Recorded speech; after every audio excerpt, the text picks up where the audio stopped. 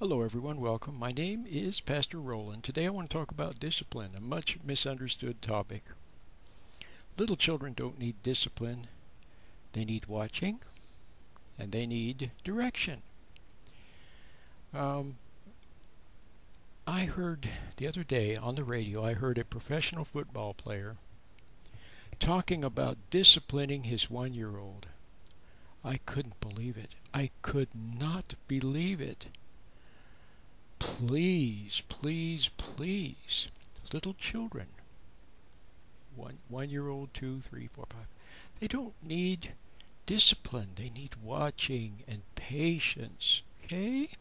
And they need a little bit of direction. Many times, for example, a little child will reach for something, in a store or something, and all you have to do is just divert the child's attention. Take the little child's hand and say, hey, let's go look at this over here. See? That's all it takes. Now, a lot of children are very upset. And why are they upset? Because they've been put all day in a terrible daycare environment or a terrible public school environment. Some private schools are not so good either. They've been put in a terrible environment where there's teasing, cruelty, stealing, violence, all kinds of awful things happening. Okay, they come home and they're angry or they're upset. See, then the worst thing is for then the parent to be impatient. See, a lot of parents go to work and they become resentful at work, and then they come home and they take it out on the little children. It's just terrible. You know what it is? It's bullying. That's what it is. There's no love in it. So please, parents, take my word for it. Pastor Roland, I've been at this for 25 years. I've written a lot of books. I know what I'm talking about. Little children need direction. They need patience.